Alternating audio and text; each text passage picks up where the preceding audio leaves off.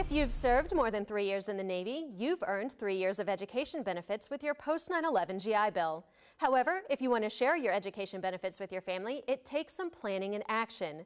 If you are up for reenlistment, you can transfer your post-9/11 GI Bill benefits to your children or spouse. If you reenlist, you have 30 days from your date of reenlistment to apply. If you have served for at least 6 years and have at least 4 years remaining on your enlistment contract, you can also transfer your benefits.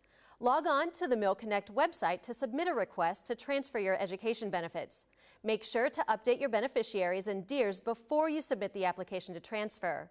Once your application is approved, go to MilConnect to redistribute your benefits. Check All Hands online for the full story. From the Defense Media Activity, I'm Petty Officer Jen Blake.